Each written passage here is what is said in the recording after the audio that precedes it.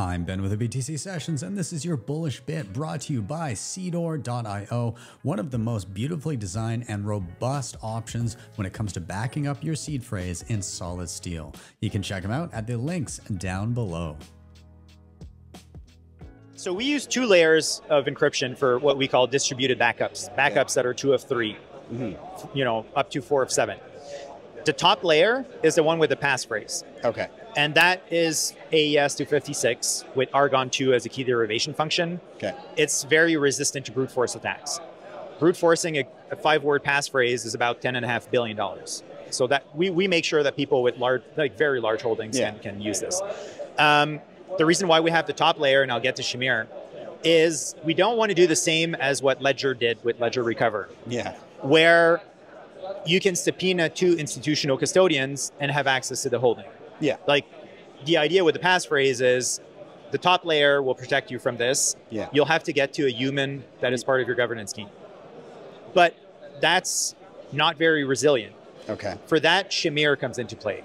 And Trezor has a nice implementation, I think it's slip 39, where it will generate, a backup in clear text, but that allows you to no longer have 1 piece of paper with something, you have like 2 of 3 or whatever. Yeah. So Shamir, which is quantum resistant, allows you to establish a scheme where you need X of Y secrets or shares in order to recover. Mm-hmm. And that has very interesting properties that are very similar to multi-sig, with a lot less complexity.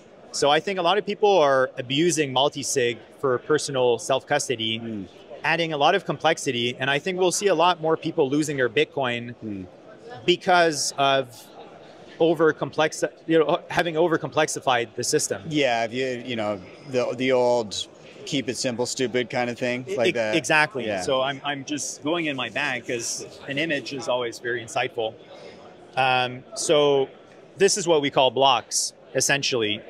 And this is a 1 of 1. Yeah. But you can generate a 2 of 3. Okay. People are really good at understanding the idea of this is important, I should not lose it. Yeah. They're very bad at cryptography, finding passwords, all the rest. Yeah. So what we really like in the context of Superbacked is we've made it something physical that will survive the test of time more than any flash memory. And really the crux of it is how do you generate the blocks? And for that, we have the secure operating system. It's not perfect in the sense of user friendliness, but it is insanely robust. Yeah. And that's what we believe is really mission critical. So it has Shamir. So you get to have 2 of 3 blocks. Yeah. And it's simple. If you have 2 of 3 blocks in a passphrase, you're in.